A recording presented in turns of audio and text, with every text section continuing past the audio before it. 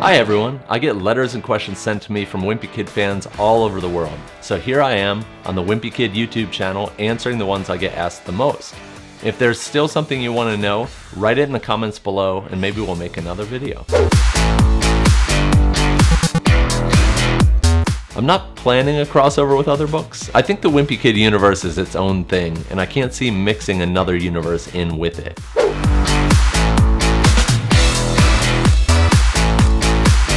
I never thought my books would be a hit. In fact, I never even thought they'd get published. I thought with the cartoon format and the handwritten font that they were just too weird to print.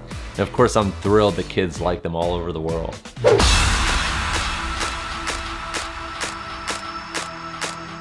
I'm not actually sure Manny could pull off a book on his own.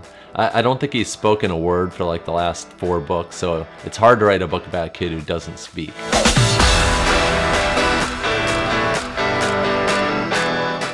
I'm not sure how many more Wimpy Kid books there will be.